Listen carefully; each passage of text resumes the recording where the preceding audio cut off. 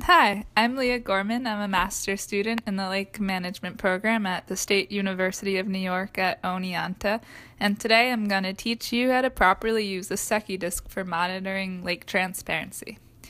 Whenever you're monitoring out on your boat, make sure to follow all of the general safety protocols you always use while boating. So wear a life jacket and make sure you have everything you need and that it's secure in your boat. For monitoring, between 10 a.m. and 4 p.m., head to the basin you're interested in. Generally, this is going to be the deep point of your lake, which will represent your whole lake conditions. And once you arrive, deploy your anchor securely so that your boat is as stable as possible.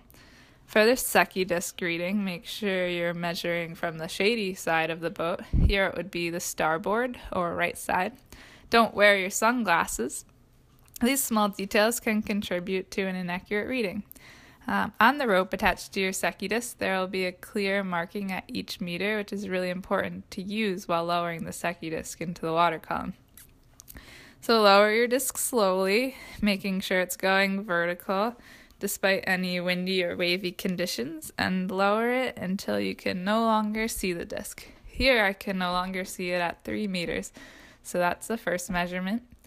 And then begin to slowly raise it up and measure the point where you're first able to see it again. Here it's 2.5 meters.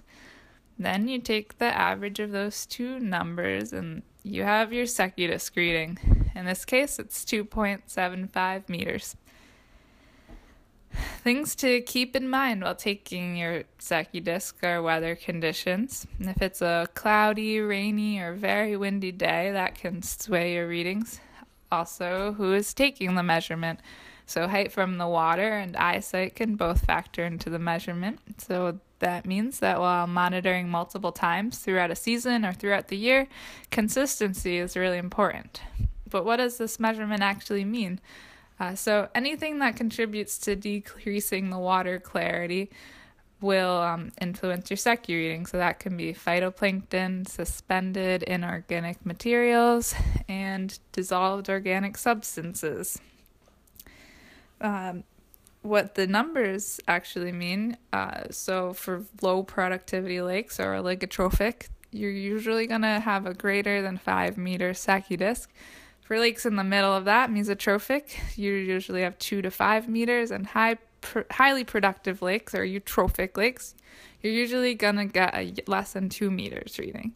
So just to recap all of the steps you're going to take, measure between 10 and 4 p.m. Now, don't wear your sunglasses. Lower on the shady side of the boat. Lower the disc until you can no longer see it and record your depth. Raise it until you can first see again, record that depth. And finally, take the average of those two depths and you have your Secchi disc reading. Happy monitoring and stay safe.